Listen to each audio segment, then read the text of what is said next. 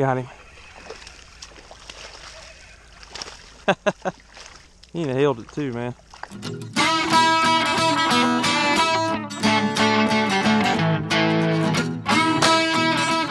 Hey, how's it going? And thanks for checking in. So we're doing a video checking up on the bass. It's been 2 years now since they've been stocked in here to see how big they're growing. I got my scales, I got my measuring board, and of course we got our tackle. Normally we did it last time from the kayak. Today we're just going to walk around the bank. It's just going to be a little bit easier. It's a beautiful morning out here on the pond. It's nice and calm, no wind at all. It's starting to get chilly. Fall is just now kicking off. And there's one eating right. They're feeding right now. So let me go ahead. I'm real bad in the past at showing you guys what I'm using. So today we're going to be throwing a Vex and spinner rod. This is actually their inshore rod. I haven't bought a freshwater one yet. I need to. We got a 3000 series Cast King spinning reel. And most importantly, we got 20-pound braid going to a 15-pound fluorocarbon leader. And see if I can get a good close-up of that. I don't know if the camera's wanting to focus in on it, but this is a BioSpawn Exo Swim swim bait. This is what they call their goby color, but it's perfect for looking like a little bluegill, like a little juvenile bluegill. It's got some purples and green pumpkin and that light belly on a 1/8 jig head. So it's just a very simple presentation. We can catch any size bass in the pond on this. That way we get a good overall feeling of how they're doing, how they're growing. So let me go ahead, we'll put this camera away. Oh, that's another thing too. My GoPro Hero 4 finally took a crap. I had to order a new GoPro, so we're getting an upgrade. We're going to be getting a GoPro Hero 6. So I apologize for if the footage and everything looks a little wonky because I got to use the session on my ball cap here. So we're going to be using the GoPro session, so at least I got that as a backup. And I may use the DSLR, just kind of get an overall shot. So anyway, they're already feeding. I'm dying to go catch some fish. Let's see how big these guys are going.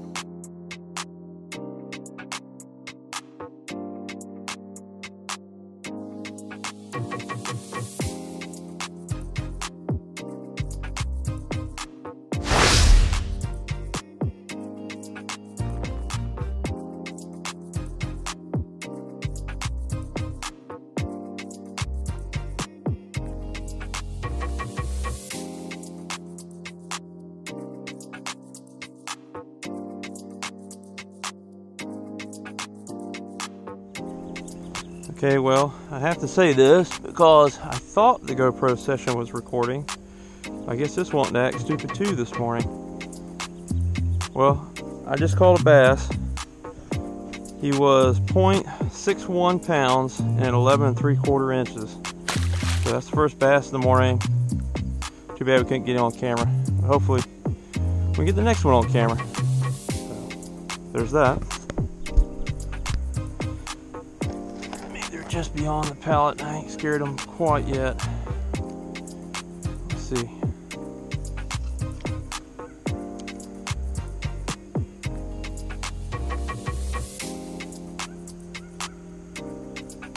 Got him. He nailed it too, man. Hopefully he didn't swallow it too bad. A little bit better one.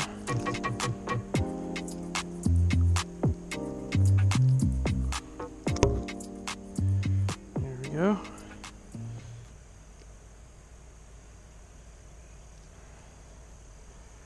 Fish number 2 weighs 1.14. 1.14 for fish number 2. He measures a little over 13.5.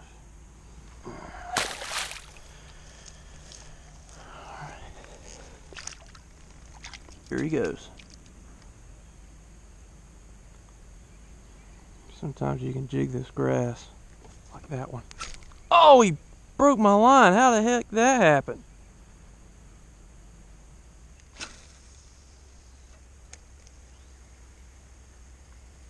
Got it. I got him. Woo, it's a big one. Well, a big one for the pond anyway.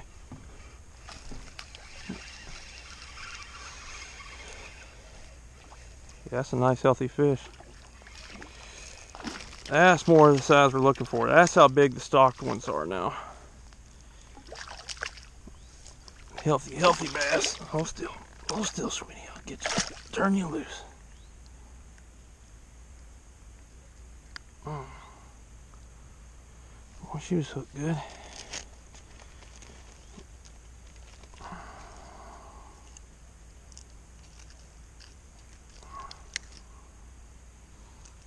You're gonna need some sore throat spray. Nice fatty. Pretty bass. Alright, let's hurry up. Get her weighed and measured and all that good stuff. Ooh, I was off. 1.56. Fish number 3, 1.56.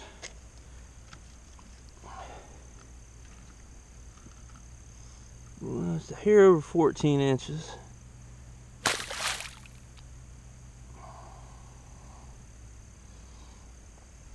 What's good about taking these photos of these fish, you can go back, and if you pay attention to the markings, if you caught any of these fish before, hang on man, I got a fish on right now. God dang.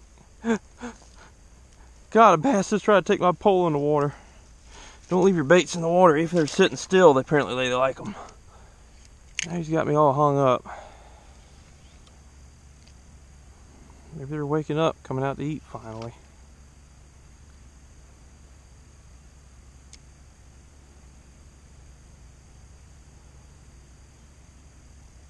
There's one.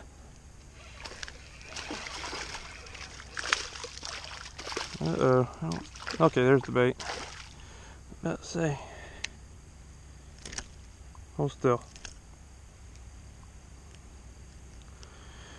You don't think they want this bait, do you? Well, it seems like I'm glad I brought these pliers.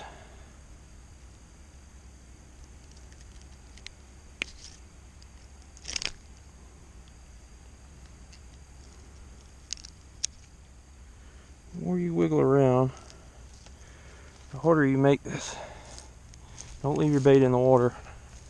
Some guy like this will come by and steal it. 0.81 and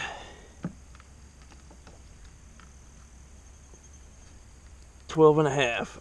Like I said, I ain't gonna take a picture. We gotta hurry up and get him back so we can stop this bleeding.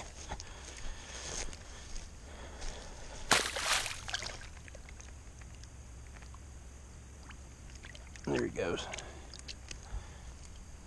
He'll be okay. You guys look around, you can see I got this standing timber and I got old concrete and blocks and stuff all around here, which is great hiding places for all the little yearling bluegill and minnows and so on. So that's why that big bass is hanging out here.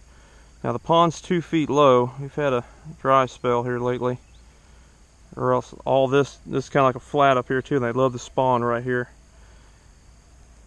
But hopefully we'll get some rain soon and bring this back up. But looks like they're doing all right.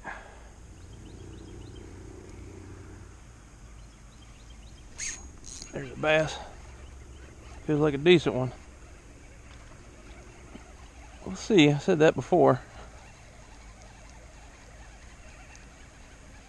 Sure do fight, that's for sure. Oh yeah, that's a decent one. She'll work.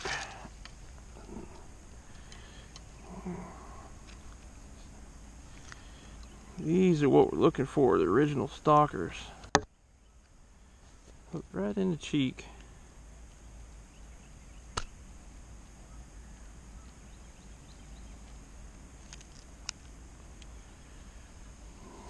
Don't leave your bait in the water. Another 1.5 pounds, but they're healthy. For a summertime fish, that's a chunk.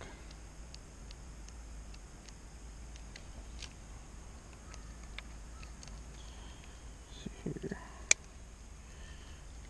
And the weight, hang on, let that clear out. 1.45. That's what I said on that other one.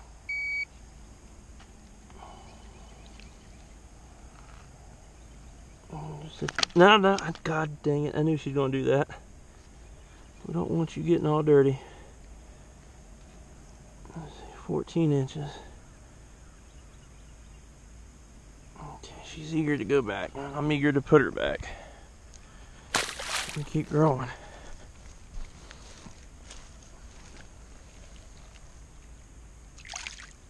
There she goes. So we're gonna go to the One-Eyed Wonder, Strike King 3XD and green crawfish. Now that the sun's up higher, it should drive these bass deeper to kind of cool off and get out of the sun. So I'm gonna throw this 3XD over some sunken Christmas trees and some ledges and a culvert and see if anybody's hanging out there. And we'll bounce it along the bottom and see what we can get.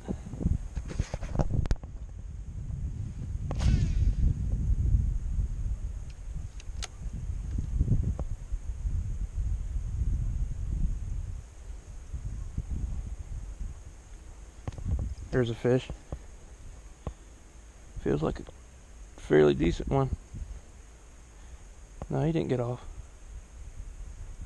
Man, like a wet sock. There he goes. No, he's just coming in with me. Little guy. Fish on a crankbait though.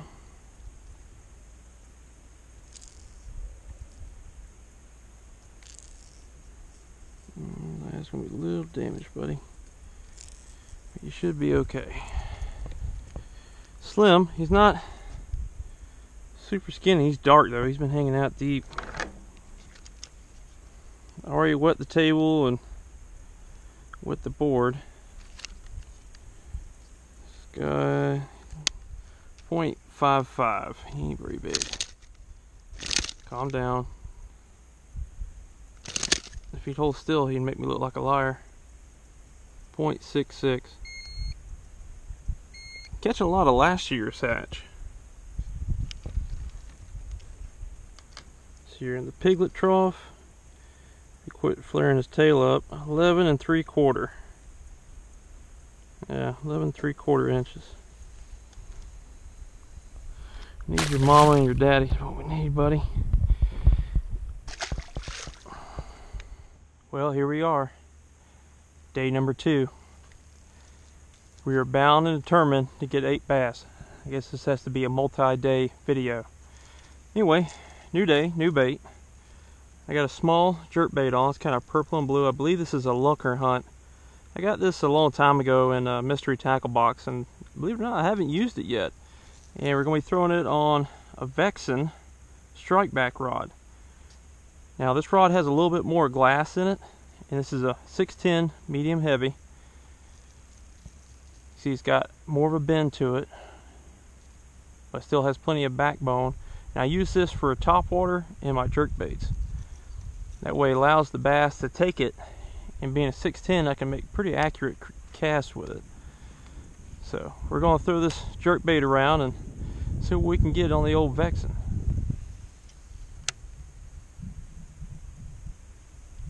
There's a fish. Ooh, a nice fish. He's a fighter. Either had to be one hanging around that log.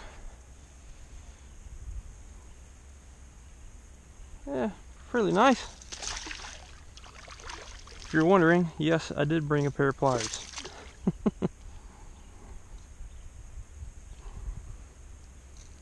He was not coming off. You gotta be real careful when dealing with bass and treble hooks. It's not bad looking. About average for summertime. He weighs 0.83. 0.83. I gotta lock it, that's right. Then put it in the box.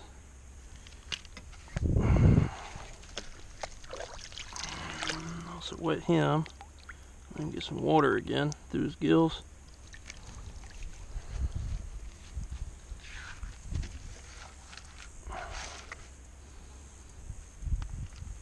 He is 13 inches.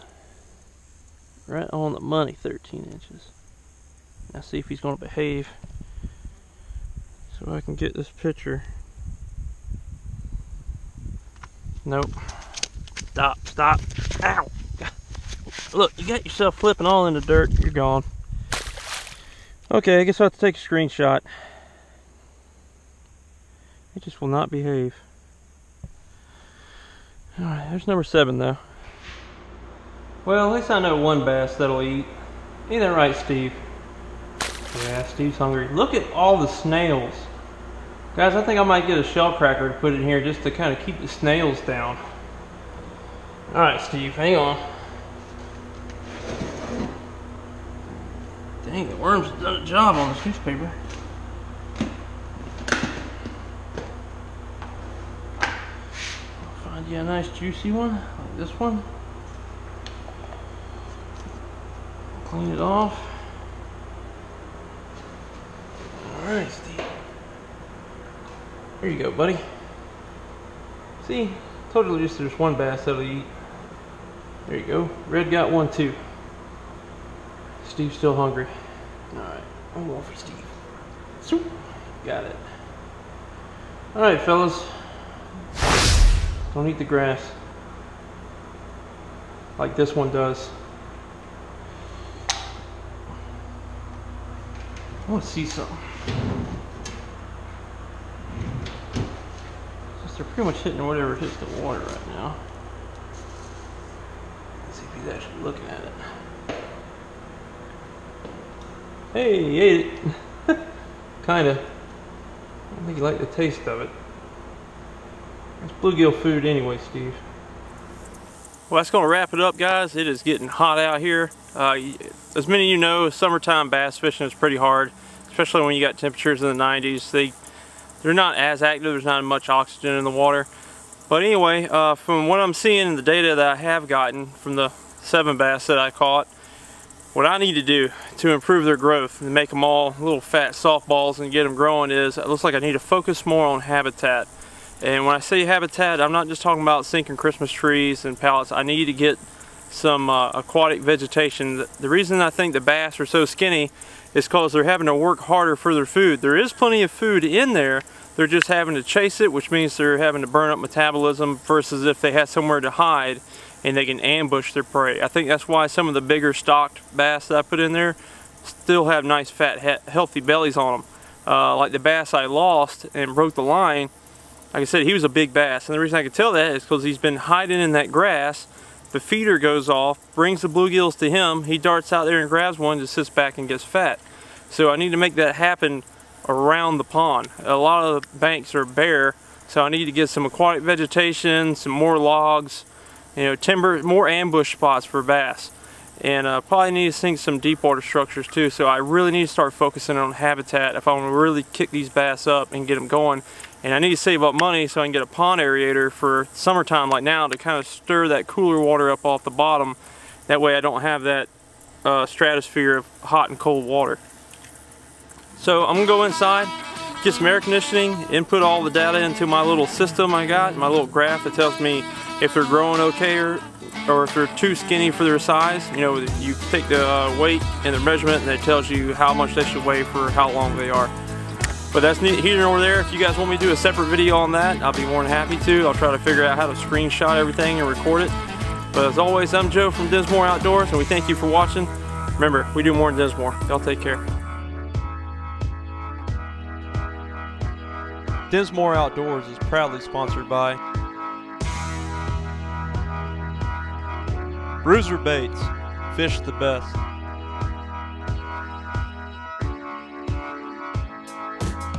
Vexen rods, strike first with Vexen. And Real Gear, make fishing your style.